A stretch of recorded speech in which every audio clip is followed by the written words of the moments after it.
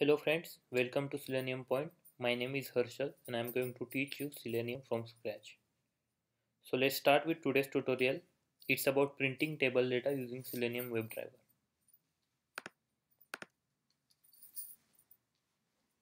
Here is the tutorial, print table data. Before start, let me explain you how the table is. The scenario is you have to go to the test website, log into the test website with the existing credential or test credential. You can register as a user or you can log in with the test user. Okay. Then once you log in on the home page, you can see I have developed one table here, Selenium table for testing, and you have to just print all the data you can see over here. So this is a table. Let me explain the HTML code for the same. So inspect the table. Okay. So you can see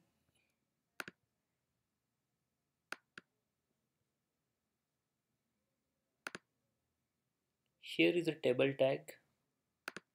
Inside the table, you can see the table has unique ID EMP data. When I hover the mouse on the table tag, the table is highlighted. In the table, you can see here is a table head and table body. So this is a structure of table. Table head consists the actual header of the table, which is hash, first name, last name, and mobile number. So you can see here in the table head, inside table head, which comes in a row which called tr, and actual table head is the th tag, hash, first name, last name, and the mobile number. So as I'm hovering the mouse on this text, you can see the particular column is highlighted above. Okay, so this is a table head, and the next is the body, which is actual table data, which comes with the t-body tag. And inside the t-body, you can see the different rows are here, so which has a tr tag. Inside the tr, you can see the table head, scope, Harshal, Sheval, and the mobile number. That's it. So these are the rows and these are the columns. As you seen in a earlier tutorial, if you want to print the links, we have used the a tag. Same like this, you want to print the table data, you have to use the tr tag. That means it will give you all the web elements which has tr tag. So let's see practically with the Selenium script and print all the data over here. So the scenario is you have to go to the test website, log into the website, and print the table data. That's it. Create a new class.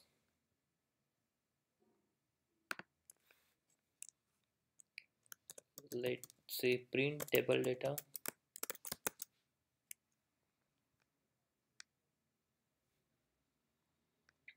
Okay. Now the basic code. I already have this code. I already explained this code in earlier tutorials. Let me explain you again. So this is just I have created a driver, Firefox driver. Open the website, put the thread.slib and the basic login code for these two fields, username and password, and clicking on the submit button. So this code is here. Put the username, password, and the submit button. That's it. Then it will wait for 3 seconds, and now the code is for printing the table data. Same as the link, we have to use the for each loop. So it's a web element.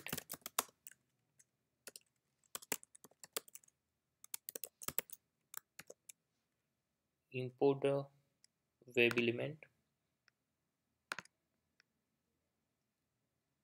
Table data is a variable, reference variable I can say. Inside that, use the Selenium command or Selenium inbuilt method driver dot find elements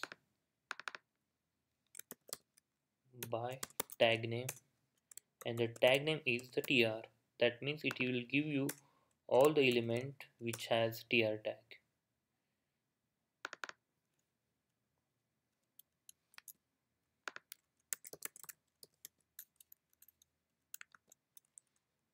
That's it. Just print table data.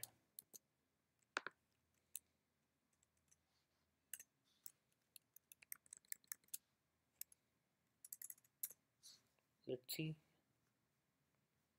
Let's run this program. It has opened the website. Now it will log in. Yes, it has been logged in.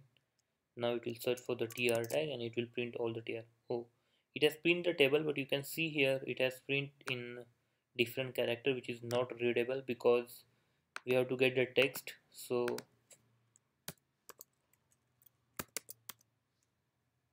get text method is here, which will give the text on that row.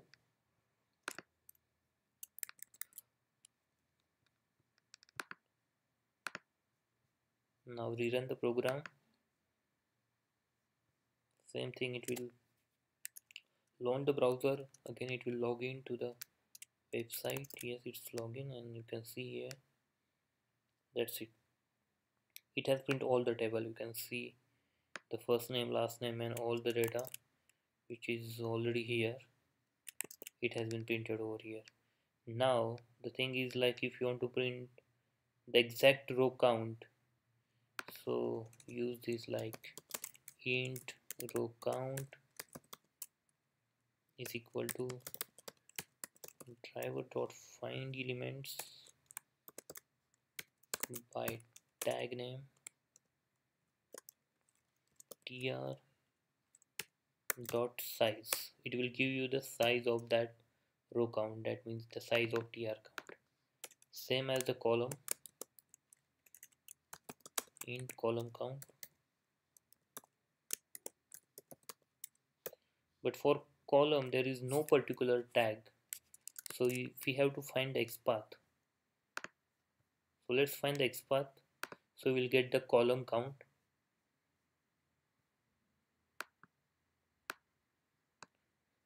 Okay, so use our tool view XPath for that. See, if I will give double slash table, it will give all the table here, but I want exactly column. So the column has, you can see here in a table, this is a column t head slash t head slash table head th.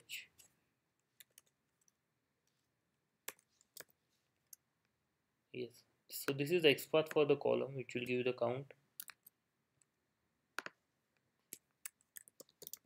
Driver dot find elements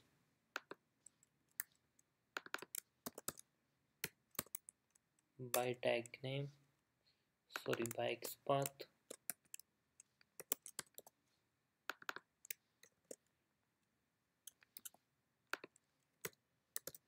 dot size. So here is the column name and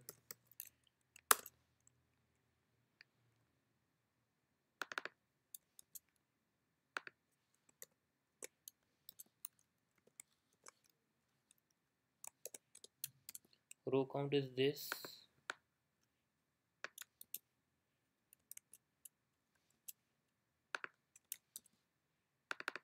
and print the column count. Okay, now run the program. It has launched the browser. You can see it will log into the application. Yes, it is logged in, and it has print the row count is the 7 and column count is the 4. That's it, guys. Row count is the 7, 6 and the head, and the column count is the 4. So that's it for today. You can get the same tutorial on my website, print table data. Just copy paste this code in your Eclipse and you will get the actual table data. So that's it for today. Thank you for watching the video. Please subscribe my channel so you will get all the updates. Thank you.